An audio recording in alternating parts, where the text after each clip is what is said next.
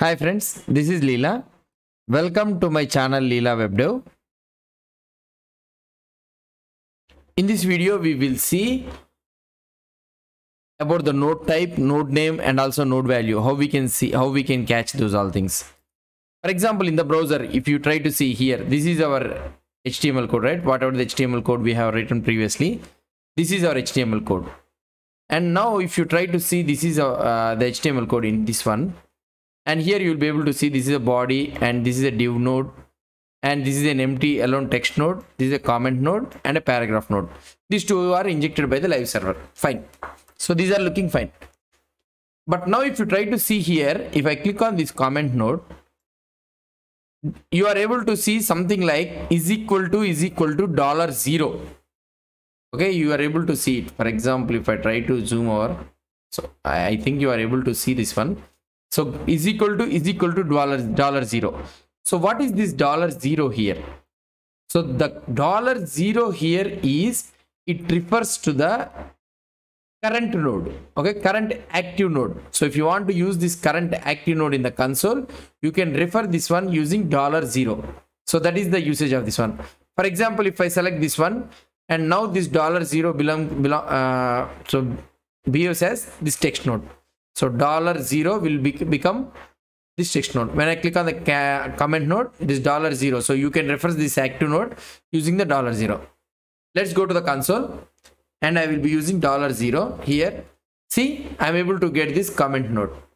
Now if I try to use $0 dot node name, if I try to use this node name, we are able to get that one is a comment. As that node name is a comment, we are able to get it as a comment.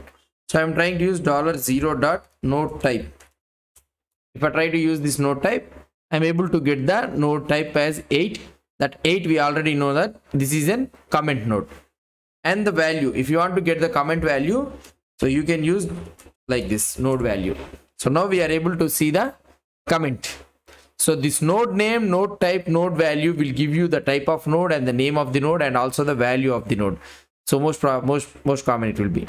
So this is how you can get it, this one. So not only this one, for example, if you go to here, the text node here, now these all $0. So this one will become the node value, node type is 3 and the node name is text node. So like this we can capture the current active node in the console, in the browser, in DevTools, and you can check these all the things. So this is about how to catch the node type, node name and all those things. Now you understood the node name. So here you will be able to see, for example, if I go into this one, the current active is the div element. So for this one, you will be able to see the node name for this one is div. That is a capital letter. Always the node name, whenever you are trying to refer, it will come with a capital letter. This is an element node. So if you try to see the node type, it is a 1. It's an element node. Now, okay, fine. The node name we got it as a div. So what about this tag name? So for example, if you try to use tag name here, so this one is also returning the div. So then is the node name and the tag name is one and the same? So you may be getting it out. So what I need to use exactly, node name or I need to use, or the tag name you need to use? First thing first, what we need to do is, what is a node name?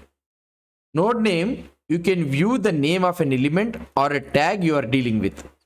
So that means with using the node name, you can view the name of an element or a tag you are dealing with. You can just console log that node name and you will be able to get this one. We have already seen it.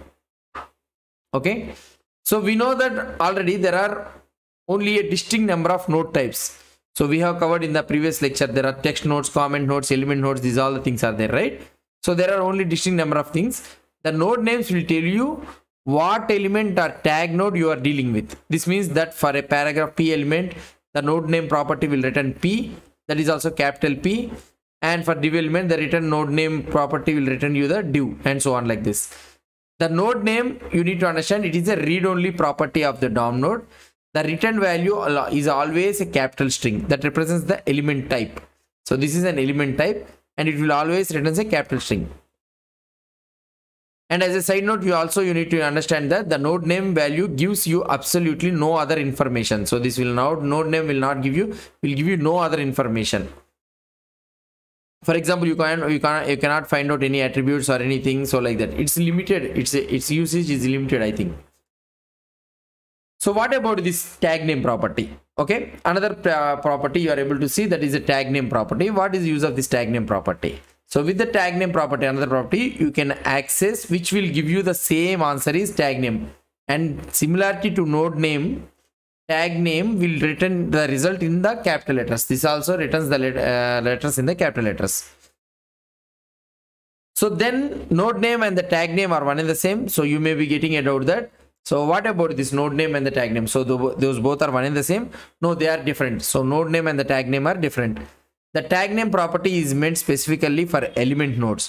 So for example, the tag name property when you are using, so you can use it only for the element nodes. Here you have used it for the element node, so you are able to get it. For example, let's say that this is a comment node, this is not an element node. So now if I try to use $0.tagname, so when I try to use this one, so we got an error. For example, if I try to use this one for a text node, $0.tagname, you are getting it as an undefined. So that means, so we can up the tag name property is only meant for specifically for the element nodes to get the type of element. But as you already know that there are number of other types of nodes such as comment nodes, text nodes, etc. To get the name of these nodes, we cannot use the tag name. So that is the thing. So I have already shown you the proof that. So then when dealing with the elements, which one should you use? So when they're dealing with the element node, which one you should use? Node name or the tag name? It doesn't really matter, I guess. So as you have just seen, when using node name against an element, you are getting its tag name, that also in the capital letter. So either could be used. But if you want to tell me the specific thing, means we can probably go with the node name.